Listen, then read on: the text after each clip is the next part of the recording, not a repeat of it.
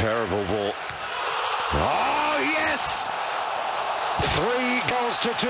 Davi goes to milk the applause. And that caught Amado. He should have saved that. And Benfica deservedly back in the front. That was dreadful from Amado.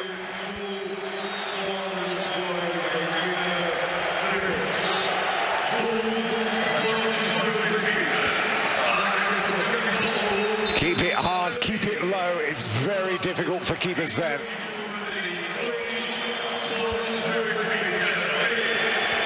Got his foot there. Look at this. Amado does know how to defend those, so he just stands still, tries to wait for Ricardinho to make the decision as to what he's got to do before he can react and hope he can do something in time to save it.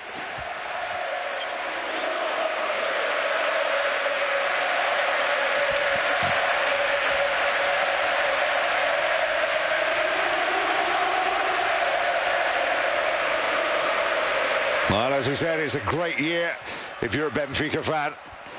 Looks as if they might be celebrating a Superliga title. Remember, you can catch all the highlights from Portugal's weekend league and Eurogoals Monday night.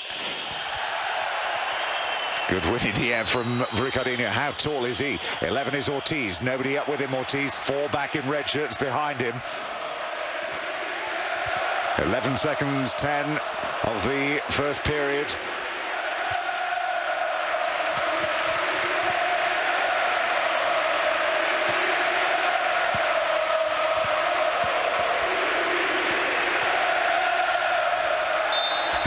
They never Moscow. They've simply wanted it more than interview of Madrid. They've managed to turn it into a performance where they might deliver themselves this trophy. There weren't too many that thought that they could do it. And they are having the time of their life watching this.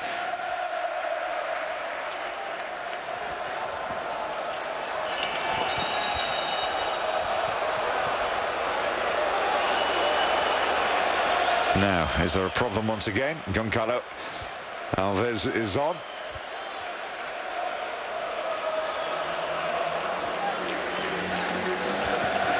Well, the problem is, I think, we've got another problem with the clock. We had one in the semi-finals when the clock basically would not work. And I think they've got another one here with exactly the same thing. And here he comes. It's not quite a victory lap yet.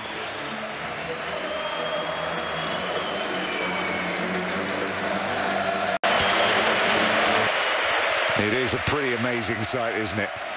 As it is every time he appears.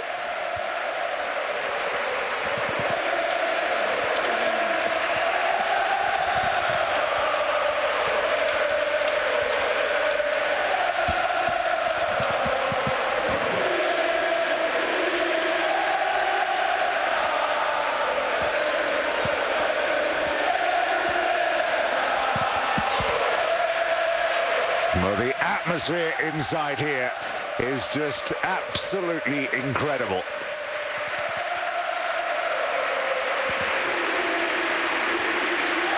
Club is having one of its better years. Everybody is involved.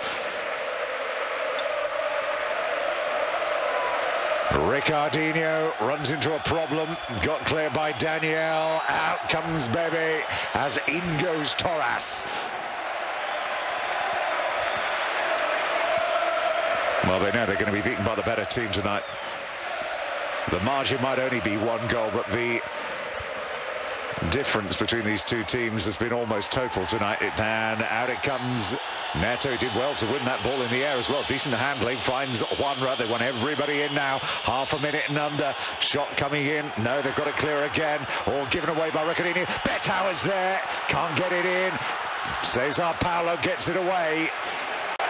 Another reason to cheer. 2 seconds used.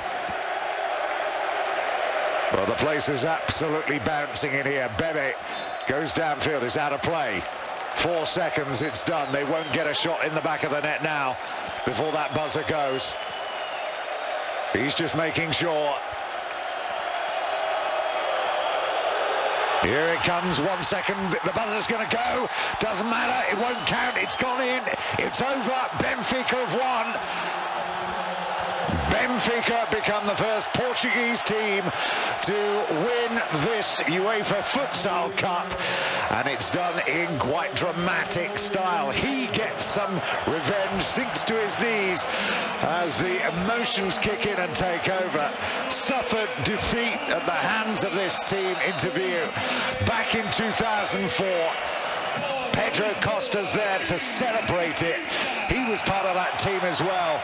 There is no glorious fourth winning of this trophy for Inter Vigo. Benfica have been the better team here by a considerable margin. They just couldn't make it show in the terms of goals they scored.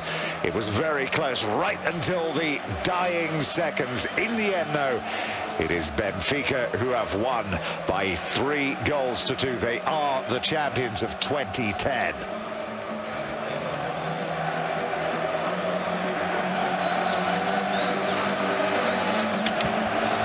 Well, what a great atmosphere inside this arena. The fans have certainly played their part in turning this into a great occasion. We've slightly overrun tonight, so we're not going to be able to show the trophy presentation here.